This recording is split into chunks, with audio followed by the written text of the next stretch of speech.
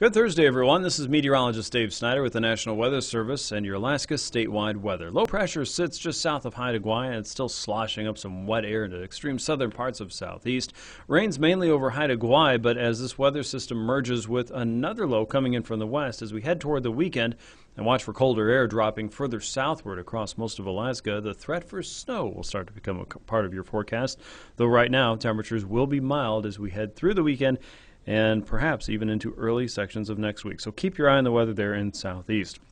Across the interior, cold air is on the move, and with that and wet air still lingering across the central and eastern interior, snow is falling around Fairbanks. There are already 3 inches of snow on the ground. And it looks like that will continue through at least 9 o'clock tonight. A winter weather advisory has been posted for the Fairbanks area as a result of that, so drive carefully and enjoy the snow. Up across the North Slope, winter weather advisories are also posted. This threat is mainly due to additional wind. Winds gusting out of the west around 40 miles per hour will continue to lower visibility, make sections impassable from time to time. But the greatest threat will be around the Beaufort Seacoast from tonight all the way through Saturday morning.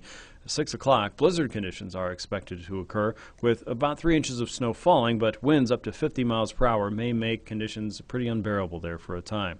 Colder air is still on the move, and it looks like it'll push a cold front up to the Brooks Range as we get into Friday. The result of that is to increase the pressure gradient across most of the Brooks Range, and that means more air is moving in through tight places and creating stronger wind gusts through parts of the Brooks Range and parts of the central and western interior.